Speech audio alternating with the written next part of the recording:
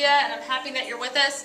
But today I noticed that a lot of students are still struggling with unitary governments. So I wanted to make a video to quickly outline some deeper facts about unitary governments, and hopefully by the end of this you'll be an expert in unitary governments. Maybe, maybe not, but we'll see.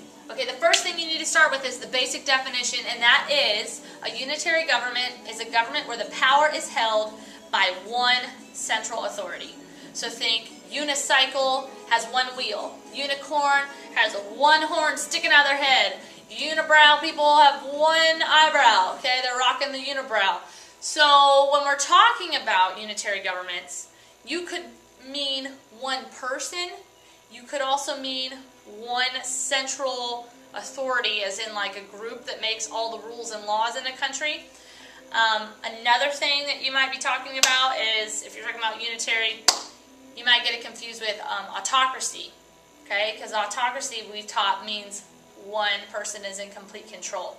But they're not the same. They have some similarities, but they're not the same. For more info on that, you can watch my other YouTube video where we compare and contrast unitary and autocracy with a Venn diagram. It's on my channel, so just go check that out. If you've already seen that and you're still confused, then before we go any further, I want you to check out this. So in a unitary government, you have one strong central authority. That's where all the power is. However, sometimes in a unitary government, the central government is willing to share power with regional authorities, but they really don't have any real power. Any power they do have has just been given to them by the central authority, and it can be taken back in a second.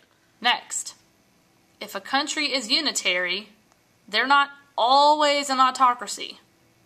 Sometimes they might be an autocracy, but not always. And finally, unitary could mean one person, or it could mean one legislative body, which would technically be a group. Okay, welcome back. Now we're going to keep going. We're going to keep going through more information and more facts and more details about unitary. So let's go.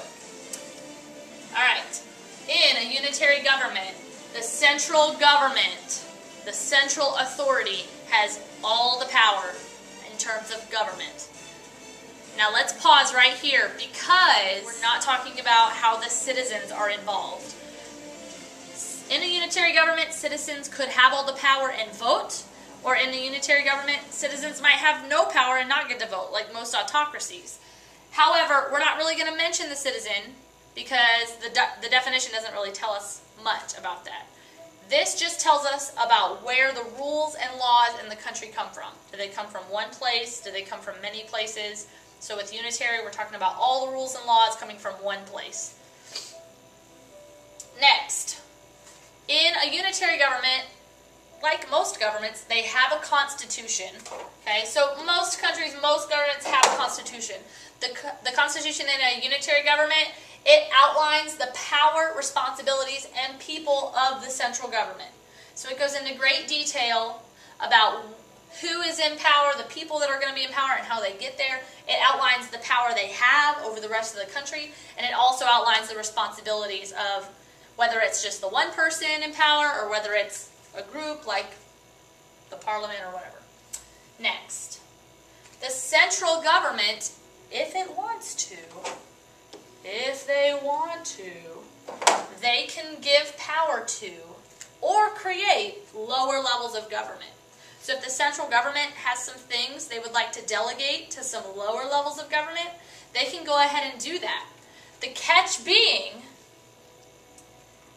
that they can take the power back at any time. They can change it or take it back at any time. So the central government really is the one with all the power, and they might share that from time to time. But if they don't want that lower level of government to be in power anymore, they can take it back or create a different level of government. So this is comparable to like your teachers in class. Your teachers, maybe they might have groups in the classroom, and they designate leaders in every group, and they give the leaders some power within that group. So as the teacher, I might say, okay, leaders, you can tell your group to do this, you can ask your group mates to do this, you can lead group discussions, blah, blah, blah. I'm giving some power to the leaders of each group in my class. However, let's say little Johnny, who's sitting over here, is using his power as the leader to smack people in the face. Well, that's a problem. So I'm probably going to take that power away from Johnny and give it to somebody else. So that's kind of how that works. Finally, local governments, these lower levels of government, they follow directions of the central government. So the lower levels of government only get to do those things that the central government tells them to do or allows them to do. So again, the same metaphor with the teacher in class works. If the teacher gives little Johnny this power to do this with his group, then I'm giving Johnny the directions to do that. Okay, and I keep using the name Johnny. I'm not talking about any Johnny out there, so if your name is Johnny, I apologize that I'm using your name. But, so that's kind of how it works. And I've got just a little bit more to show you right now. For the last bit of our video today, we're going to talk about some real-world unitary governments. They are France. France has a unitary government. UK. The UK has a unitary government. Now, at this point, I should bring up, if you are a unitary government, you're not only going to be unitary. You might be, in the case of the United Kingdom, unitary. You might be parliamentary democracy. You might also be a constitutional monarchy. Okay, United Kingdom has lots of different types of governments. And most countries don't only just have one type. So keep that in mind. Another example, Bolivia, which is in South America. And the final example we're going to mention is Cuba. Now, you might be kind of confused because Cuba has a dictator. Okay, right? Currently it's Raul Castro. He was given power from his brother, Fidel Castro. And, but yeah, Cuba. Oh man, Cuba, but they're a dictatorship. I don't understand. Alright, well, United Kingdom and Cuba are both unitary.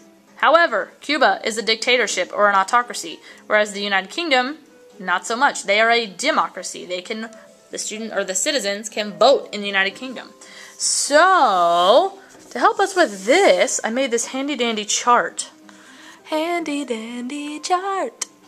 Now, unitary governments. Again, there's one central authority. So, for the last time during this video, a unitary government could be one place. Could be a place. Like the Parliament building in the UK. And there's the Parliament. Now they have lots of people in the Parliament. See all those tiny people? They represent the people in the Parliament. They're the ones that make the rules and laws in the UK. Now, however, they were all voted into power by the citizens. So they could be voted out of power in the next election by the citizens. So that is a type of unitary. However, unitary could also be, dun dun dun, could also be one person. Like this king here with his fancy throne and fancy dress robes. However, this type of unitary, one person, autocracy, is usually not voted into power. They might come into power by revolution, or they could come into power by being voted into power, and then they suddenly turn crazy and turn everything upside down. So, again, unitary. Could be one person, could be one place, like the Parliament, with all the people. Okay?